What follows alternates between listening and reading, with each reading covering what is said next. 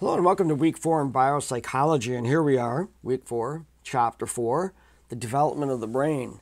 Now we start with this study looking at the in utero development of the brain, the actual cellular distribution and neuron migration and specialization and all that stuff.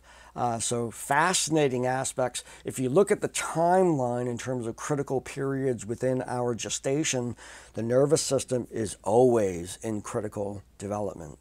So there's always lots of neurological things going on right up into our birth and after. And part of this really kind of looks at that both, looks at brain development from the perspective of in utero development, getting us ready to exist in the world, and then further development, such as when we're learning, when we're unlearning things and relearning things a different way, rerouting the pathways in our brain, the whole enterprise of brain plasticity, which is really taking a hold in the world of psychology having to do with addiction, the development of healthy habits, those kinds of things, PTSD, all of these things are subject to the work that we're doing in brain plasticity. Now that we understand a little bit more that those hardwired pathways in our brain, that for people with poor habits, addictions, and PTSD,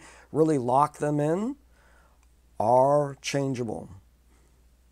With effort, with luck, and all of that, but we do understand that these pathways can be changed. So the quiz, I actually kind of look really deeply into the notion of the kinds of changes that happen as a result. Not only it happens throughout our gestation, but then into our lives, the products of our continuing development of the brain to neurological growth processes, collateral sprouting, and disuse supersensitivity. Simply asking you to define those. Let's just take those two terms, write out your own definition to them. Your definitions should be in your own words, and they should reflect a deep understanding of the topic. In fact, when you look at it, the idea of having you define things in your own words is to look at the definition in your sources and think about it enough that you can put it in your own words. The actual thinking about it creates new neurological pathways. You're actually engaging in that. To kind of try to feel that. You're looking at the definition for collateral sprouting. I think I'm going to put this in my own words. In that thinking process, you are actually constructing new neurological pathways. Very fascinating stuff. Now, do that for those two questions. So collateral sprouting and disuse supersensitivity. The assignment is like a lab, and it has to do with brain plasticity. And that's the ability for the brain to rewire itself and then switch back to its natural wiring in real time.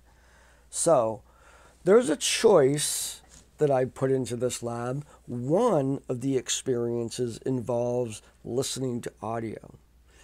The other one is a visual experience. So you're looking at those two different sensation systems. The reason why I want to have two of them is, in fact, the visual one can be nauseating. You fill up your screen with a fractal design that keeps on moving in, and you're watching that for 10 minutes. Not everybody likes to do that. And it's a little weird to do that. So the audio one is also a really interesting way of experiencing brain plasticity. When you expose yourself to a particular stimulus for a while, that your brain gets used to processing information from that. So when you shut down that experience, it applies that model to the real world, and you start to see things different. You start to hear things different. It's only temporary, and then it starts to switch back. So the results of these experiments are described in the course book and the questions going along with them. Now, this is one assignment. You pick either one, whichever one, that's the minimal. If you want to do both and write about both, knock yourself out. This is a greater experience for that if you want to do the visual one and the auditory one. If you want to get your family involved and have them do all this stuff, I don't care. In fact, that would be wonderful. Get more people to do this, share this. This is a fun experiment about how we can actually experience the idea of brain plasticity.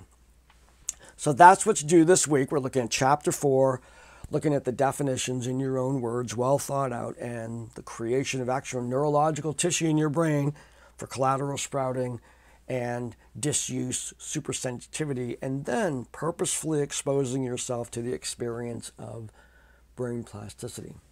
Cool stuff. So that's it for this week. I look forward to the quiz and the assignment. There's unless I've missed something in my notes, I'm not seeing a discussion. So if there is a discussion and I haven't talked about it in this week, I might have made a mistake on my notes. If there is a discussion, we'll just have fun in that discussion. You can look it up. But it's not in my notes, so I'm not going to talk about it right now. So you're on your own for that one. But enjoy these labs. They're really fun. I've done them numerous times in class, and they can be a little freaky, but they are way better if you do them with headphones on for the audio, and then filling your screen, your computer screen, with the visual one and like leaning in and just experiencing that thing for 10 minutes. If your stomach can survive that, really try to do that one. And then when you back out of that and look at the world, it's a little freaky. So enjoy the freakiness. All right, so I'll see you later. Have a great week.